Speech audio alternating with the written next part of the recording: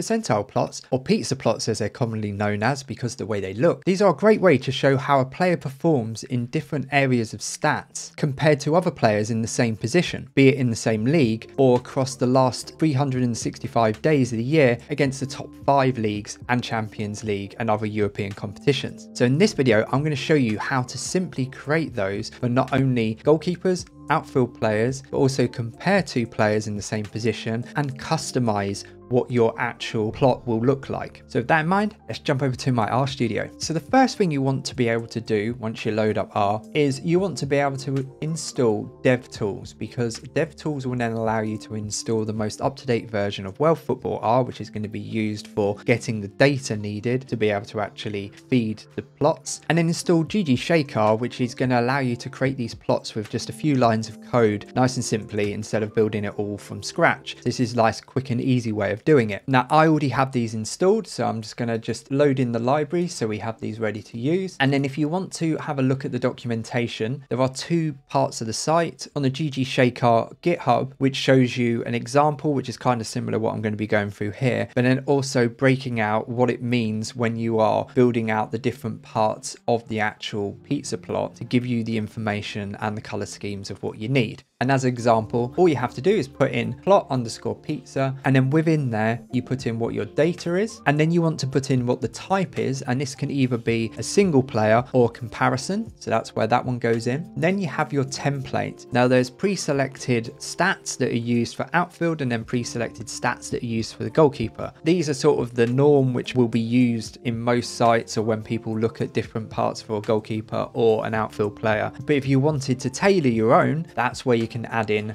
custom. And then you have the 3 sections to be able to break out if something is possession, something is attack, and something is defense. And then you can put in hex codes to be able to show a different color for each area. And then for the comparison side of things, this is where you can put in the player_1, player_2. We have to put the exact name that needs to be in there, and then the actual color you want to do the comparison, because it will come through all as one color for everything. And then you have a white outline that will show you player 2. So if you did it as green, player 1 will come through as green, and then the outline of white will show for player 2. And then you can pick the seasons for players 1 and players 2, and then the actual season, which is the one you would use if you're doing single. And here in the example, it's showing the last 365 days of the men's big 5 leagues, UEFA Champions League and UEFA Europa League. So then what that basically is saying is for the last 365 days, in that time, all the games that whatever player you selected will show up their data against all the other players. So if you had a forward, all the other forward players across all 5 leagues, and when they played in the Champions League and the Europa League, and then it will do the percentile where they position in those different stats. And then the last part is just the theme. So that'd be whatever your background is, and that can be dark, black and white, and default it's set to dark. So let's start looking at how we can pull through the Manchester United goalkeeper's stats for the last 365 days. And how you do this is what you're using is this little thing here is pulling the data, which is what you're going to be using worldfootballr to do, and it's pulling through what is the scouting report from fbref website. So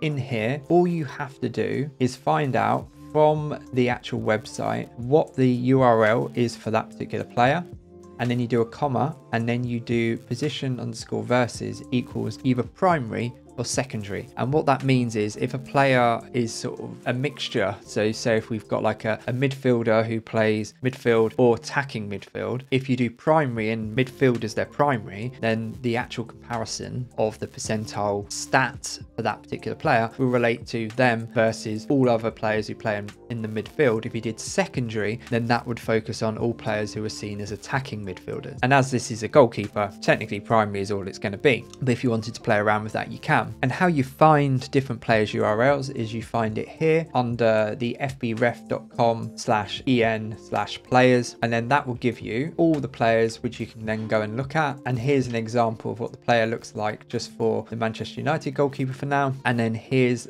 what it will look like when we run the actual pizza plot, because this is what this actual site shows, and this is where it's getting from the data, and this is showing the last 365 days. But like if you wanted to have a look at all players, then all you have to do is type in the player here, or if you're using that link that I showed, it comes up like this, and then you can just click on a player and then you got the information. All you have to do is just highlight the URL, copy it, and then paste it in over the code in here. And then so if we run this now, we can see that's been run. And if we just open this up, we can start to see all the stats. So we can see the player's name, what their position is, what they're going to be compared against, what the stat group is, what the statistic is, what their average per 90 minutes is, what their percentile is, and then based on how many minutes they've actually played, because obviously there'll be instances where there'll be players who might have a higher score, but it's because they've had less time. So that way you can kind of check how much it is. And then you've got the scouting period here is what we're going to be using. So it's going to be this information that we've got along here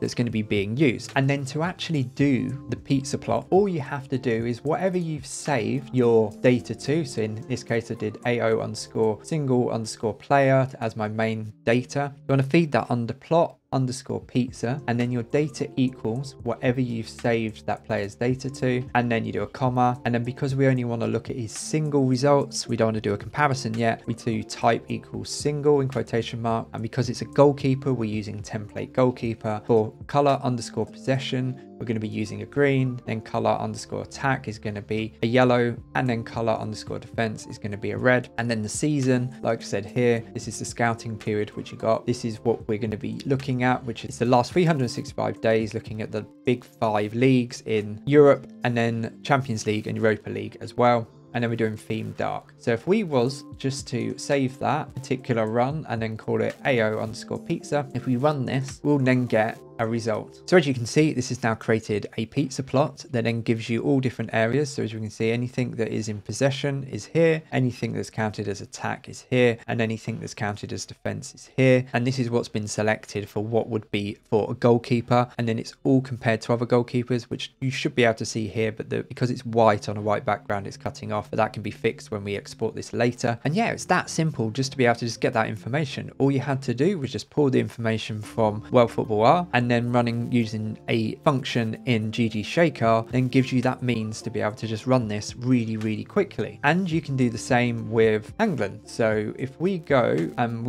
I've already pulled this information already, if we was to run his, he's showing as Outfield. So there's no difference here apart from the template here is Goalkeeper, and this is Outfield. So all we do is just run that. We see Hangland's actual pizza plot now, and this time it's forwards, but we can't see because it's getting a little bit cut off again. But again, that's what it's looking at. So it's looking at across all 5 leagues. This is his performance, and you can see in the attacking side of things, he's very high up in the percentiles. And then also touches down there, and then anything that's sort of progressive passes, passing, general sort of passing, pass complete is so-so. But you can see like anything to do with defense is not really his main sort of focus, but as expected, he's a very forward. He's not someone like a Harry Kane who would drop back. So if we were to say, look at Harry Kane, we can do that as well. Again, all you have to do is just do the same thing. Find his URL, add it in, using exactly the same code again, because all you're using is here, and it's an Outfield player as well, and it's single. And then we can see Harry Kane over the last 365 days and how he looks. And he's slightly lower than Hangland when it comes to here, progressive pass quite higher. Technically it's more out here and more out there, but we would have to keep going back and forth like this if we were trying to look and go, okay, where is the increases, decreases, you know, which one performed more than others? And that's where you can actually do a comparison instead of looking at just one player. So how you do that is, because we've now run 2 sets of data, so we saved those under the EH and the HK single player. So we've got those tables that look like this. And then all we want to do is join those 2 together. So we want to create an R bind and then put those 2 variables that we've created with those tables next to each other. So then they just append onto each other. And then we're just going to save that as a variable called data. And then like the other parts here, and as I mentioned earlier with the different types, all we're going to be doing is, again, in our plot underscore pizza, exactly the same. And then data, we're just pointing to the data here instead of the actual single player. And then we're just changing type from single to comparison. We're keeping the template the same. The only thing that changes now is now we're using the comparison side of things. So instead of where you've got the color possession, attack and defense, we just have your color compare, which is going to be green. So I think it's going to be green and and then have a white outline for Harry Kane. So Hangland's going to be green and Kane's going to be a white outline. And you need to put in what the actual player's name is. It needs to match what's on the link. So when you go into the table, it needs to match what the player's name is here, just without any additional accents to the name. And then you want to put in what season you want player 1 to look at, and then season player 2. Ideally, if you're going to do a comparison, it makes sense to actually do it for the same coverage. Otherwise, it'd be a bit misleading, because if you're looking at one thing and then another thing's looking at another, it's different players it's comparing to, which won't give you a really true comparison. So in this case, we're still doing the last 365 days. So if we was to bind the data first and then run that comparison, we now have our comparison. So the green you see here is Hangland, and then the white outline is Harry Kane. So you can see how the different performances happen. So the majority of the areas is non-penalty goals. Harry Kane's had more. I believe that's probably more to do with his performance at Bayern Munich than when he was at Spurs, because that, I think he had more penalty goals than Hangland last season. So that would say, I think that's more to do with him not scoring as many penalties, scoring quite a lot of goals in the Bundesliga. And then you've got other areas where he's down more, assists, still quite high, and then blocks, interceptions, tackles. I think probably that's quite a lot that he did at Tottenham. I'm not sure how he's playing in Germany at the moment, if Kane's dropping as much into midfield as he did at Spurs. Even though they play the same type of role, being a forward and attacker, you can tell their different styles and how they play are very different in what they do more of. So now you know how to do a comparison and actually pull through a single player. What happens if you didn't want to just look at the last 365 days and you wanted to look at maybe just a season or something? Well, you can do that is if you go into one of the players, let's do Hangland here as an example, down the scouting period, if you scroll all the way down, you can start to see it's doing different things. It's showing you different seasons or different areas which you can filter the data by. It's giving you percentile and the average per 90 minutes for that particular league. So if you say you wanted to look at the Premier League, not this season but last season, then all you would need to add in is 2022-2023 Premier League instead of having this last 365 days. That's how you do it. And then because we're still using the same player data, we can just run that in here, and then all we've done is just change the season compared to the others. We just give it another name so we know what it relates to. In this case, I'm just calling it EPL 22_23. And now we get to see the stats just for that season, and then how many minutes were played compared to a forward. And then if we wanted to be able to compare the same player, so we're not comparing two different players, but the same player, and then also compared to how they performed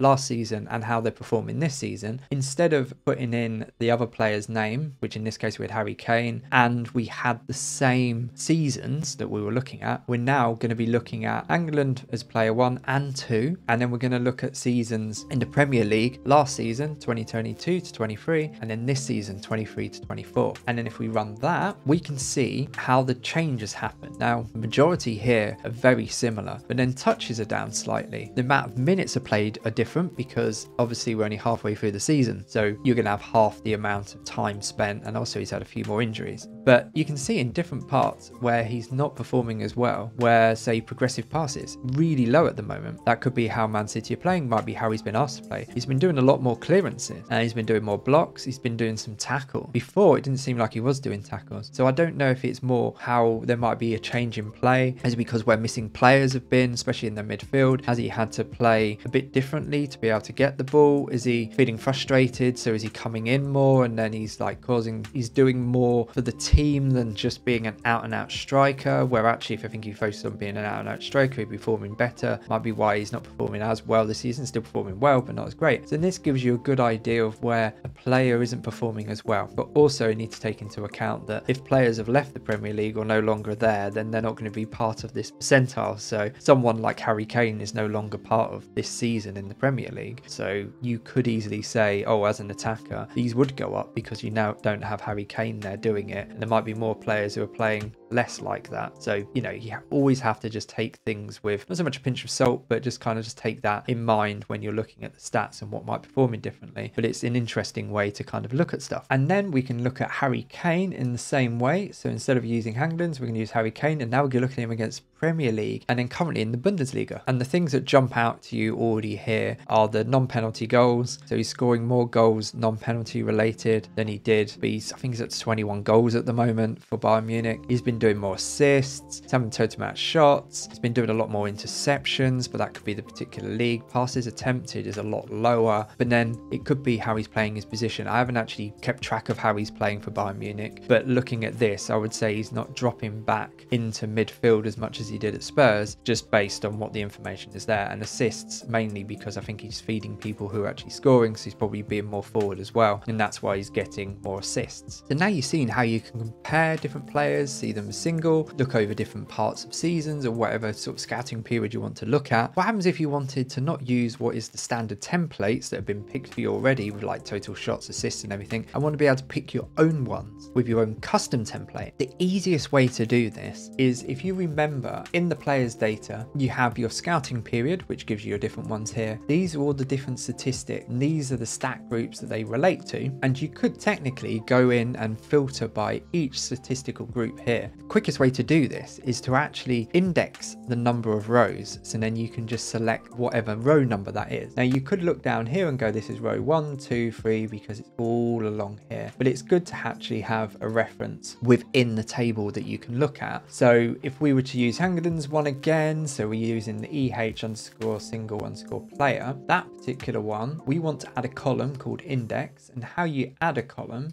is by doing a $, and then whatever you want to call your new column, you just put it in. In this case, we're just going to call it index, and this is going to overwrite the current table with that extra column. And then you want to point to it and then do 1:n rows, and then you put in whatever table it is you want to add that column to, which is, again, we're using the EH_single_player one. That will give you a count where you go 1, 2, 3, 4, 5, 6, and so on and so forth. So if we was to run this, I'll show you exactly what I mean. And now, as you can see, we got our table, but down here we have our count that's going up from 1, 2, 3, 4, 5, and you can see it all matches up with the numbers that we got here. So if we was to scroll all the way down, we can see this is row 76, and it does say 76 there. And then all you want to do is understand which scouting period you want to work with. So let's keep this simple and just stick with the one that's at the top, which is the last 365 days. And then we want to be able to just pick out some random stats that are in here, so we don't have to use the ones that are in the standard one. And how you do that is then we take the table, and then in square brackets we do a C, which is then basically going to be saying we're going to pick whatever these row numbers are. So we're going to pick row 16, 19, 22, 26, 33, 38, 41, 44 and 45. All you have to do is just